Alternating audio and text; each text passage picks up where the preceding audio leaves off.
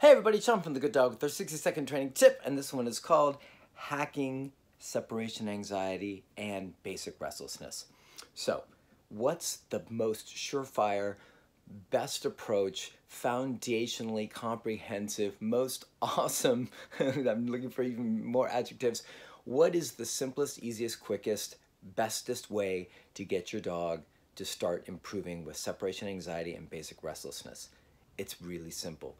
Train your dog place, but you don't just train your dog place and then it knows the command.